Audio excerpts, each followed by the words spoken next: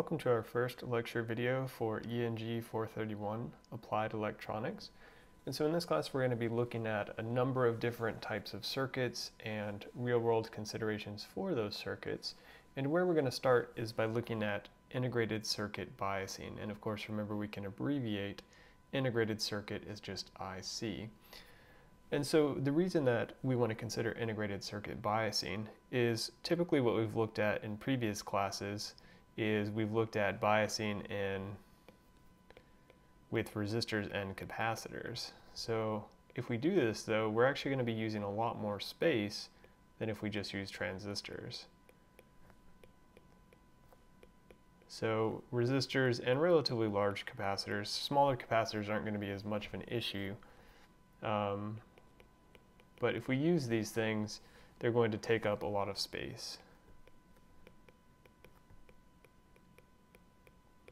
So that's okay if we're doing some type of discrete circuits. So that by discrete, I mean we're maybe going into the lab and we're physically picking out each resistor, each capacitor, each transistor. So that's fine. But once we're looking at an integrated circuit where everything is being put on the same piece of silicon wafer, then these resistors and capacitors are going to become very large and not practical. So what we're going to want to look at is how can we bias these transistors with other transistors. So remember, our transistors are going to be much smaller than our resistors and capacitors in general. And so current technology is on the order of 14 nanometer critical dimension size. And so just to kind of get in your mind how small that is, of course we can remember that DNA is on the order of 2 nanometers in size. So we're talking about devices that are extremely small. So if we can use these to replace resistors and capacitors, that's going to be to our benefit. So typically what we talked about in previous classes is in order to amplify a signal or for amplification to occur, we have to have our transistors in what we call the forward active mode for BJTs. And so for this discussion of our IC biasing, we're going to talk about BJT circuits, but of course there are going to be analogous cases for field effect transistors. But for our BJTs, if we want to have amplification, let me just put a note up here, this is for our BJTs, our bipolar junction transistors. For amplification, we need these devices to be operating in the forward active mode. So just as a quick refresher, there's a nice little chart on page 310 in the Niemann textbook, Niemann's microelectronics textbook, which sort of breaks down the mode that we're operating in based on our junction voltages. So we have our two junction voltages to consider. We have our base collector voltage and we have our base emitter voltage. So depending on which one of what biases we have, what bias combination, we can be in one of four modes. So the mode we're interested in, our forward active mode, is actually down here. And so this is when our base emitter junction is forward biased and our base collector junction is reverse biased. If both are forward biased, we have saturation. If both are reverse biased, we have cutoff. And then if we have sort of the opposite of forward active, if our BC is forward biased and our BE is reverse biased, we have what we call the inverse active mode.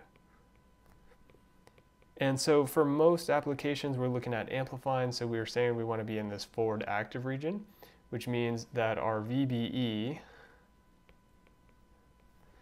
we want to be greater than 0. And our VBC, we want to be less than, or we'll say in most cases we can actually have it equal to 0, but we want that to be negative so that that junction is reverse biased. Okay, so we can look at how we can bias these transistors. So if we look at just a standard BJT, so we have our emitter with the arrow coming out here, we have our base, and let's say we have some input onto our base VI, and maybe we have some power connected to this with a resistor. So of course we can't eliminate resistors entirely from our circuit, but we want to minimize their use. And maybe our output is defined here, V out.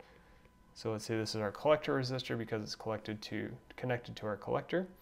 And so what we have over here, and we had seen this in a previous class, is we can bias this circuit with a current source. So this is current I naught. And we also talked about briefly, I believe at least, having a bypass capacitor in parallel with that. So we can have a bypass capacitor between our emitter and ground. And maybe this is some voltage V minus. So if we look at this current source I naught, essentially what this I naught is doing is it's setting our quiescent collector current, our ICQ. And in doing so, it's biasing the transistor. So what we're going to actually look at when we talk about IC biasing is we're going to say, how do we make this current source out of transistors?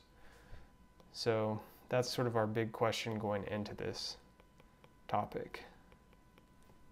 How to make this current source, and in this case it's called I naught, with transistors. And so what we're going to do in the next series of videos, we're going to look at various designs of how we can accomplish that, and we're going to talk about the pros and cons of each one.